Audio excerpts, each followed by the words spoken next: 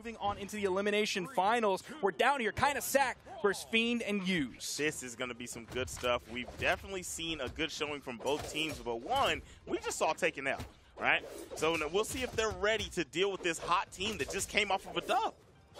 That's always the interesting thing, is like getting into mentalities going into this one, is like you just got 1-3'd pretty heavy-handedly by Weston Power Ranger, but you were in the winner's side of the bracket the entire day until that moment. So you still got to be feeling pretty confident, but now we're on the elimination side of the bracket. Kyna and Sack just barely won that last game. So it's a dub, but it was a sigh of relief dub. So we don't know how they're feeling going into this one. That's always like, what's the mentality of the player? And it differs for every player in every context. Definitely, definitely.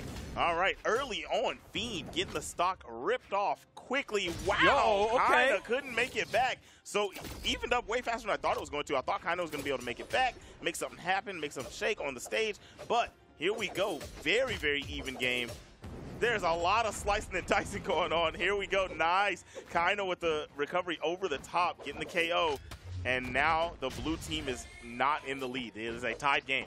And here we're getting what I was hoping we would get a chance to see. Is this Orion pick coming out from Use? This is the pick that he won Karatada with against some of the best players in all of South America, of which he is now one of those players. So I'm glad we get to see this. I was trusting his judgment earlier, but I was hoping that we would get a chance to see this. It's working out well so far for them. Dead even game. We're about 1:30 into this one. You see him go for the side light, then completely wait, then attempt another side light that he can hopefully get the D-light into the side, or maybe a double D-light. Is this going to be a full team wipe? You saw Fiend hoping for the D-light into the ground pound. No, but Use is there. Out comes that spear. Here comes the KO. That was wild how Kyna almost just ran straight over there and jumped into that neutral signature of Fiend. So it turned into a 2-for-1 that literally wasn't supposed to be there, and it kind of jumped into the cart and said, take me with me. That's where Use is like, he makes you make mistakes. You know? Yeah. You know, it's one of those where like, okay, you're a really talented player, but I'm gonna make you make the bad choice here. Oh, Use almost got the neutral signature to get the punish onto Kyna. That would have been pretty solid. Only in the yellow. It would have been nicer if it was on Sack, but of course the situation presented itself that it was gonna be Kyna. But still, they're gonna be looking to take Sack out of this one. Use, the healthiest so far in the game, even though he is very red, still has a stock to his name. They get the KO on Sack. It's now Kyna v Fiend and Use. The end of this game, I mean, yeah, because, see, I didn't want to call it like that, but what a pogo from Use, and that just adds to my point a little bit more. Use at the end of that on Maroon was going ham, getting damage upon damage. Almost all the damage that we saw added to Sack was done by Use on the brink of death. I'm hoping that they don't immediately go into the next game, because we need to see this graph. I want to look at this graph. Yes, these numbers are important. We love these numbers. They went it right to the graph. We love that. Look at that Use. Top, second one from the top. Look at that massive wedge. If that was a wedge salad, you are not eating your entree. There is no room in your stomach. You see them bring it out. You raise your hand and say, excuse me, sir, you can box that up. I have no more room in my stomach. Not only is it long, meaning a lot of time spent on that stock, but it's also a very tall part of the graph, meaning he also took a lot of damage. That's the Maroon. That's getting into that barbecue sauce that you are talking about. This dude is spitting, guys. Are you kidding me? You're nicer to me on the desk than literally anyone else. Everyone else is absolutely ruthless to me. Oh my gosh, my man Sparky is absolutely insane with it. And here we go. We're going to see if the blue team can pick it up. Oh my gosh, Kyna couldn't get saved by Sack and going to lose the stock insanely fast. And that was after Kyna was the last one alive for the blue team last game. Sack was in all the 1v2s previously, then it turned into Kyna. Like, that's what we want to see, is Kyna living a little bit longer. But unfortunately now things are changing. This Maggie pick, the lower defense on it, not going to help him out here. Hopefully he can turn that in. Of course, the higher strength stat coming out from this can maybe turn those into some KOs. Yeah, Kyna definitely picked a character that will get you out of there with the swiftness, with high damage, but you can also be getting got out of there. Nice coverage with from Sack coming through to save the teammate from getting taken up into the high heavens. There are not a lot of players out there that can make a Maggie pick or the Jala pick count in 2v2. Pugsy, one of the best 2v2 players of all time, one of the very few. I trust Fiend whenever Fiend picks virtually any character in this video game. So those are the big two that come to my brain, but unfortunately, at least so far, Kyna is not one of them. We're about 1 minute and 20 seconds into the game, Kyna already on final stocks. We're kind of seeing what we saw before from Kyna, but at an accelerated pace, largely probably due to this Maggie pick, the lower defense. Fiend was over there trying to terrorize Sack, but Sack able to fight back. You know, he said, hey, dude, you're the one on red. Stop pogoing me. Tried to take him up to the top. Not able to get the KO. 2 recoveries this time. Oh. Has not taken over the top. But that gravity cancel down signature will definitely do the job. A 2-for-1 special. All of a sudden, that coupon might be changing things. It's like my mom when she sees a coupon, like she don't want to go to the store, but when she gets a coupon in the mail, things are a little bit different. We all of a sudden have Sack and Kyna in the lead, 3 stocks to 2. She gets the coupon in the mail, and she wants to go to the store, but you still can't get nothing. Isn't that crazy? Yeah, that's true. Isn't that crazy? Come on, man. Nice weapon toss. Gets Sack off the side and allows for Hughes to run over there and land the recovery, get the KO. Now, Sack has 2 stocks. Can you get somebody out of there before you lose the first one? No, you can't. Mid-sentence, getting the job done. Red team trying to close this bad boy out and get this to 2-0. This is still dummy winnable for Sack, though. You sure. saw the red team. They understand how important not only that beautiful 2v1 team combo is. Yo, I didn't think he was going to be able to grab that one, let alone lead to the KO. He's all of a sudden in the 1v1 situation. Sack coming through the clutch. Now you know why they were juggling those weapons. They were trying to delay the weapon spawn because when Sack didn't have a weapon in his hand, it was 2v1 combo time. All of a sudden, weapon comes in hand, that axe starts doing work. I mean, shoot, even without the weapon in hand, you saw that breakdance led to the first KO. Axe comes out, it is KO time. 1, 2, misses the 3, hits the 4. Definitely. Yeah, Dev took him to the dance hall, you know. Got jiggy on him real quick. Either way about it, we got 1-1, and that was an amazing clutch. Definitely needed by the blue team, because we're here, right? Third place is definitely not where you want to go out when you get this high up in the bracket. Honestly, anytime you get above 4th in a tournament, all the losses hurt you. Oh my gosh, Hughes turned that into a KO. That was huge. That was about to be a gigantic issue for this red team that they then turned into a 1-for-1 trade. Still going to be at a deficit because all of a sudden this game Kyna is surviving. I was going to say, look at the damage put upon Kyna. It is not very much. If you're blue team, you see Kyna scratching and surviving, you're saying good times on that one. And even if we're looking at last game, Kyna got taken out so early, but if we look at the damage that Kyna was able to do in a short period of time, 528. He's hanging in the damage line. That's also good times. Oh, good times. I think you're the only one who's going to get that. Nobody's going to get that except you. That was for you. That was for you, Zip. I appreciate it. I actually have the backdrop of the closeout, the credits. No way. I have that picture in my house. No way. Yes, sir. Nice job by the red team to take the lead back after an amazing start from the blue team. I can't believe it. Kyna still leading with the health for his team and has high damage. Kyna can land some big hits and get these stocks out of here, but Hughes ain't having none of it. Seen some good damage coming out so far. No immediate follow-up after that Sack neutralite. It ended up picking Kyna, putting a little bit of team damage out. The big fist coming out. 3 stocks to 3. They could get the stock out from Hughes. Nice. Kyna's the one to do it with that side air.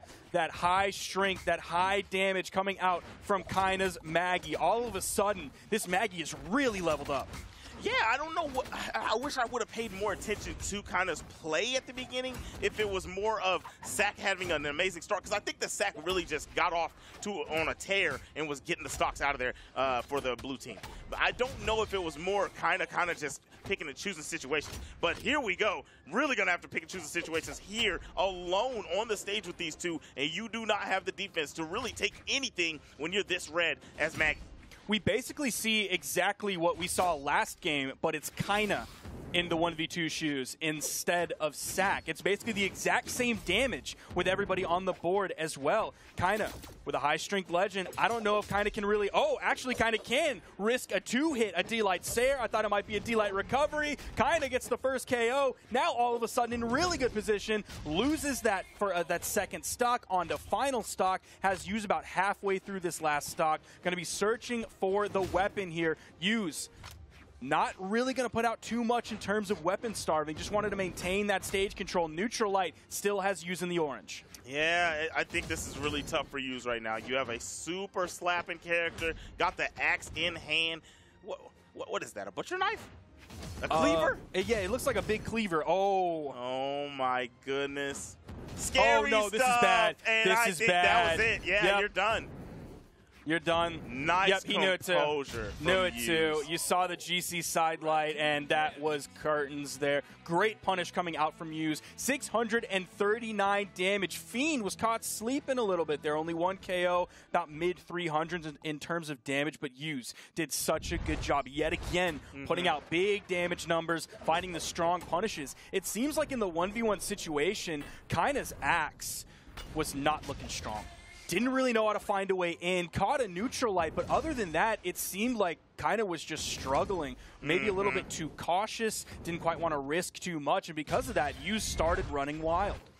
There was a few times when I wanted to say, man, Use is really letting stuff happen, like let the weapon happen on the right side of the stage, and then ended up letting him get up for free. And I was like, man, what's he doing? He's being too patient. Well, it's because he was just waiting for that right moment. Yep. And he made it count.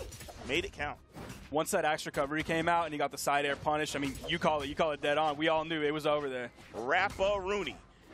All right, nice. We have double axe on the board. Nice combination from Sack.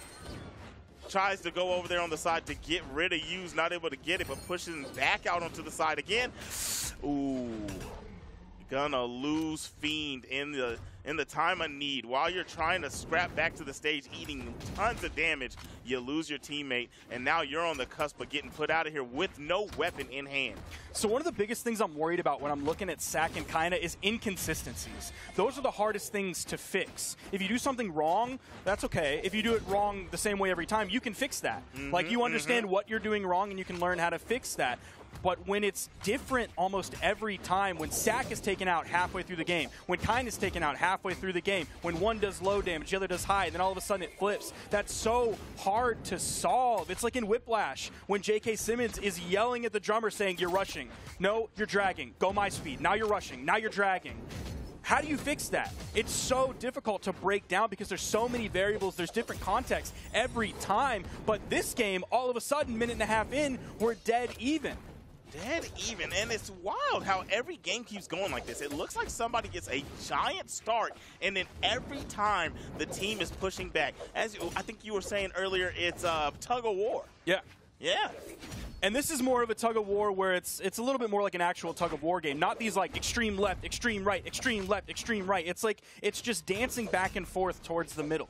That's right, that's right. Oh my gosh, the recovery's gone, but still had a jump and the dodge. That was close. Makes it back. Oh, wow, and gets a KO for his troubles. Oh. Is that the end of Fiend? No, makes it back. I saw those 2 exclamation marks, and I thought that might have been the end of days. Sack ends up coming in with the side signature. Picked up Kyna, too. Now Kyna's the one sweating, getting back to stage instead of Fiend.